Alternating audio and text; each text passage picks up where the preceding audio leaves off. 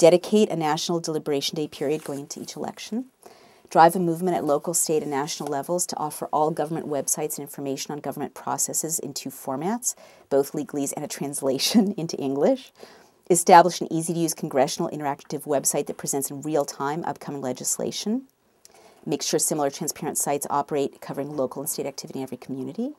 give each graduating senior an easy-to-understand guide to running for local, state, and national office, reinstate the practice of giving a handbook of patriotic writings and values to citizens, perhaps on graduation from high school or on securing a driver's license or registering to vote. Pass federal legislation to ensure that we keep certain basic rights to assemble and protest without having to face preemptive detention, rubber bullets, microwave weapons, or tasers.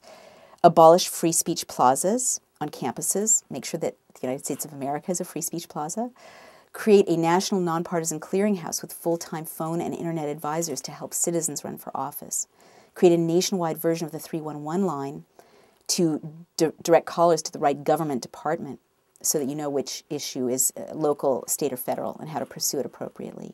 Drive a pressure campaign against local and regional newspapers to ask that they post the days or the next few days upcoming business in Congress at the local and state level with contact numbers written in accessible conventional English. Establish a national free system of American